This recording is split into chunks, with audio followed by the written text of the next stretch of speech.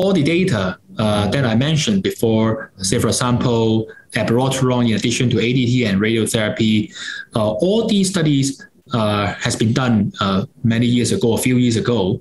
So at that time, conventional imaging has been used to exclude metastasis.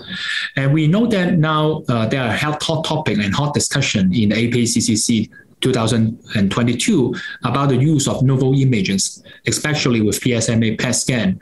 So therefore, in the past, if we use the conventional imaging, we might not detect node-positive disease. But now with the PSMA-PET scan, we might detect a lot or more and more patients with clinically node-positive disease. And whether the data regarding the use of EPI, ADT, and radiotherapy could be applied to the patients with cN1 that are diagnosed with their PSMA-PET scan or novel imaging remains uncertain.